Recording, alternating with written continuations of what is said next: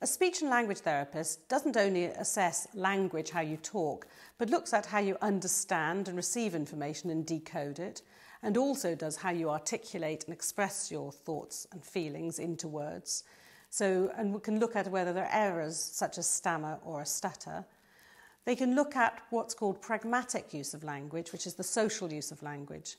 Not just the words that you're reading or the words that you're saying, but the inference you put in the words. So when I speak, my voice goes up and down. I say I'm angry, I'm sad, I change my facial gesture. And a child might have difficulties with pragmatic use of language because they may not pick up the nuances of language. They may take things very literally and see things as they are black or white and not see the understanding. So the speech and language therapist's assessment is quite detailed, looking at how language is constructed and how the child understands and how they can answer and express their thoughts and feelings. So this can take 2 or 3 hours to do a detailed assessment at least, to find out where it's breaking down if there is a problem.